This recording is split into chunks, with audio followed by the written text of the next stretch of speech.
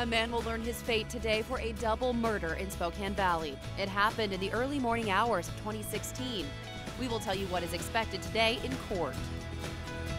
Rain is back in the forecast for our Friday morning. I'll let you know how long it'll last and when temperatures will start cooling down. The devastation that Hurricane Dorian left in the Bahamas brings up the question, should there be more severe hurricanes than Category 5? We're connecting the dots. The Spokane County Interstate Fair opens today. Get your phones out and ready to vote. We want to know, what is your favorite thing about the fair? A look back in time. The pavilion has been an icon here for decades, and today we're taking a look at what it was like 30 years ago.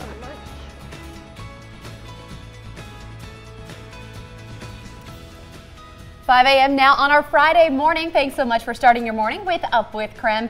Great to have you with us as we round out the work week. I'm Jen York. I'm Evan Narani. And I'm Dana Marie McNichol. Well, hey, Evan, you were talking about changes in the forecast all week long. Today, the rain has finally arrived. That's right. The changes have arrived. So we're starting off the morning with plenty of rain. I guess in some cases, I'm kind of okay with the rain because I think it's been so long since we've seen a nice downpour, and it's starting to be the fall season. So we got to get used to it, right? All right, we'll kick off the morning rush with what we can expect today. So what we got on satellite radar right now is plenty of rain really across the region from the eastern slopes of the Cascades through North Idaho and western Montana. If you're in the Spokane area and you haven't seen it yet, well, wait a couple minutes and you'll probably see it right around you. Here's a little bit of a closer look, and you can see just pushing about halfway through Spokane County. That means residents up on the South Hill have probably already started to see that rain come down. Otherwise, as it moves farther north, we'll definitely see a larger impact around Spokane County as it continues to move north from here. Kootenai County, same situation, really starting to pick up around the Coeur d'Alene area and moving up towards Sandpoint. So if you're in those northern areas, expect about another hour, maybe two, before you start to see that rain really pick up. Now, what we see on the 12-hour forecast shows that the afternoon is not going to be nearly as warm as we've seen the previous afternoons. We've been used to the upper 70s and 80s. Yesterday, we almost made it to 90 degrees. Today, not even close. An afternoon high of 71 is what we're expecting in Spokane. Rain continues all the way through about noon, maybe 2 p.m. before we start to see those clouds and showers then clear up. Now, we're also still keeping an eye on Hurricane Dorian, now a Category 1 storm, pushing northeast at 14 miles an hour. It's making its final impact on the North Carolina coast before it pushes off, and we say goodbye to Dorian. It is expected that the National Weather Service will retire the name Dorian, as we've definitely seen enough of it over the last several weeks or so. So sustained winds of 90 miles per hour as it clears off and leaves the region. Jen? Evan, thank you. About 300,000 homes are without power this morning in North and South Carolina as a result of Dorian. Dorian, of course, is lashing some of North Carolina's Outer Banks with strong wind. That area is also seeing heavy rain and a dangerous storm surge. Taking a live look at the East Coast this morning, you can see Dorian is far from over. Heavy wind. Boy, it just looks very stormy out there on the East Coast. Authorities have warned all coastal residents to evacuate. Further north, leaders in Virginia have also issued evacuation notices. Experts say hurricane watches are in effect this weekend for areas as far north as Canada. Well, Dorian also caused damage further inland. Experts say it spawned about 15 tornadoes yesterday along the East Coast. One even wiped out an RV park in North Carolina. And cleanup is underway this morning in Florida and Georgia. That area escaped a direct hit but still saw extreme weather conditions. Dorian caused power outages and some flooding. Meanwhile, a massive rescue and relief effort is underway in the Bahamas, where there is widespread devastation. The hurricane decimated parts of the Bahamas for 48 hours, killing at least 30 people. Authorities say that number is expected to rise dramatically.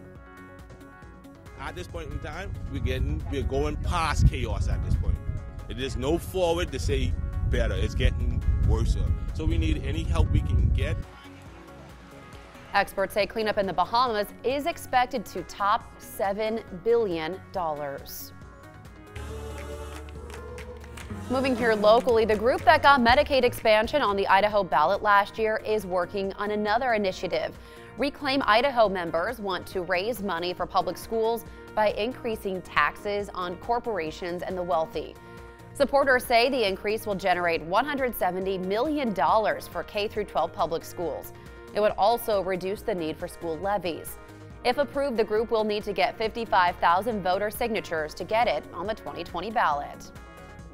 A new chauffeur service is coming to Spokane. Guardian Transportation has been around for about 1 year. It started in Sandpoint. It gives service members a chance to use their skills to benefit the community. But it's not your typical Uber or Lyft. The services include roadside assistance, personal security, service to and from the airport, or even just to downtown on the weekends. It's all done by drivers who have military or security experience. It will be open for rides next week. The company does not have an app. Instead, all of its services are listed on its website. Idaho drivers were ranked the 7th worst in the country. That's according to a 2018 national report. This ranking is based off wrecks, speeding tickets, DUIs, and citations. Hayden made the top 5 worst cities to drive in, but Moscow and Lewiston were in the top 5 best cities. The long-awaited day is finally here. The historic Riverfront Park U.S. Pavilion is opening today. The grand reopening festivities start today at 4 p.m. and continue through tomorrow. The celebration will include fun for the entire family. The biggest part of the reopening will be the light show from the new illumination blades on top of the pavilion's net structure. The light show begins tonight at 8 p.m. Well, that is your morning rush. Stories making headlines in the inland Northwest and around the nation. You can let us know what's happening in your neighborhood by using the hashtag #UpWithKREM.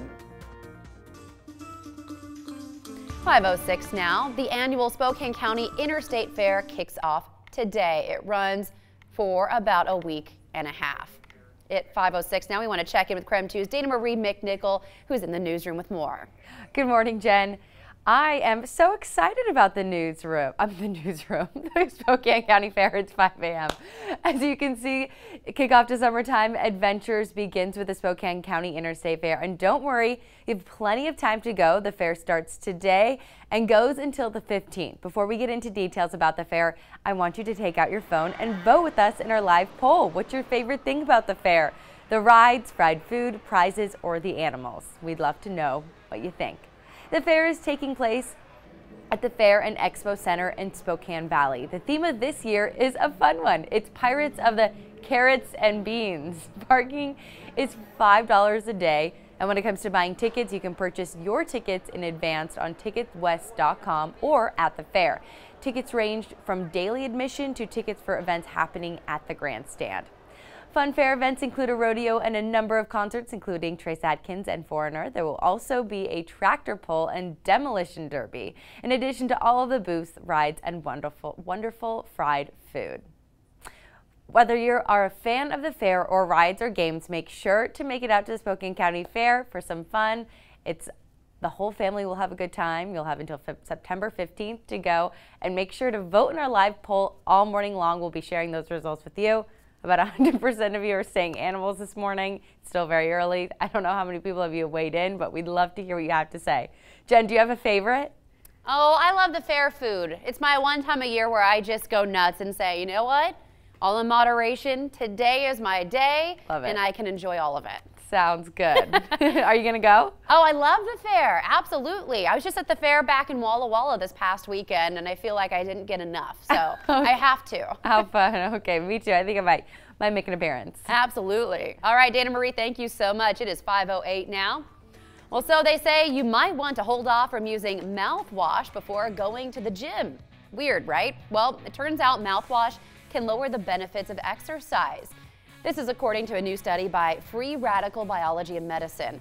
Doctors say it can actually lead to high blood pressure. They say it has to do with the chemicals absorbed in your mouth. They say it reduced blood pressure lowering effects by 60%. All right. Well, no need to debate who is the favorite child in the family. It turns out it might be the family pet. According to new research, 1/3 of parents say their pet is their favorite child. Parents have even purchased a gift for their pet more recently than a gift for their child. That one's not hard to believe, right? No, not at all. They never talk back at you. Oh, this might be one of the funniest things you hear today. According to a new study, squirrels go nuts for gossip.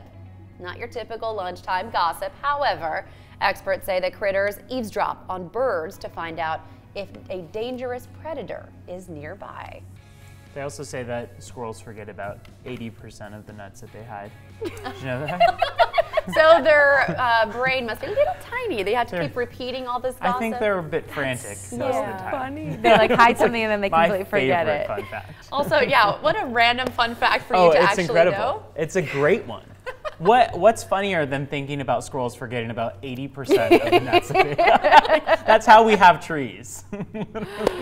Oh, and now Evan. they're gossipers. Or no, they're eavesdroppers. Yes. Kidding. All right, Evan, thank you for that random bit of information for us on a Friday morning. Of course. 5:10 now.